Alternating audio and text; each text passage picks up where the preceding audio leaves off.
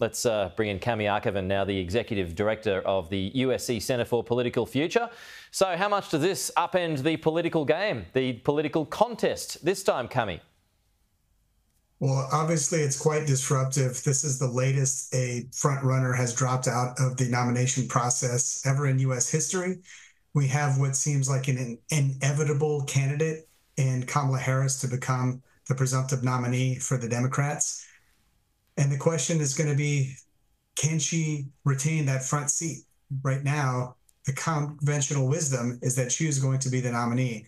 She's already secured endorsements from the Clintons, from the Congressional Black Caucus, from the Congressional Hispanic Caucus, from the Progressive Caucus. She does seem inevitable as the choice. She's already run an ad against Trump, and the Trump team has already run ads against her.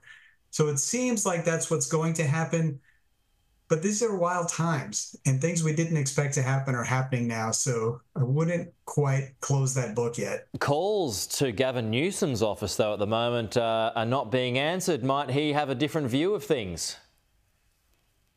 Gavin Newsom has worked with Kamala Harris for much of his career. She was the Attorney General in the state where he was governor, where he was a mayor. I presume that Gavin Newsom is not going to commit some form of political suicide and try to come out against Kamala Harris. But he's already indicated privately that he does not want to be a vice presidential pick. I think he's going to wait and bide his time until 2028 and consider running then. There will be a short-term sugar hit for sure. Let's say it is Kamala Harris. Now that it's not Joe Biden, that argument about age is dead and buried for now. Now that you're looking at a much younger candidate. So again, there will be that sugar hit, but then how long will it be before those attack ads from the Republicans start being quite effective when you've got so many illegal migrants crossing the border from Mexico into the United States? That could well be quite powerful. Absolutely. Right now, when you look at polls comparing Kamala Harris versus Donald Trump, Kamala Harris is performing about the same as Joe Biden, doing a little better in some places like North Carolina. But what's interesting is that among Republicans who did not support Trump, when you ask them now, would you support Kamala Harris, they're less likely to be interested in her and more likely to go back to Trump.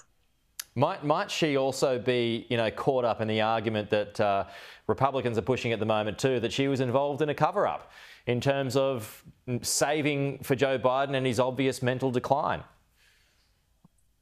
That argument will be made forcefully. It has been made over the last few hours and in the previous days that there has been a cover-up and she's been involved.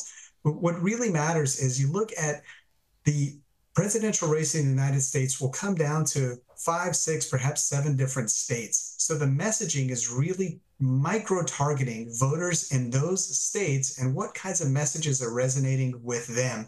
And be sure that assuming it's Kamala Harris as the presidential nominee, who she picks to be her vice presidential nominee will have everything to do with the demographics in those states. Yeah, it will definitely come from one of those swing states for sure. Kamy, thanks for your time.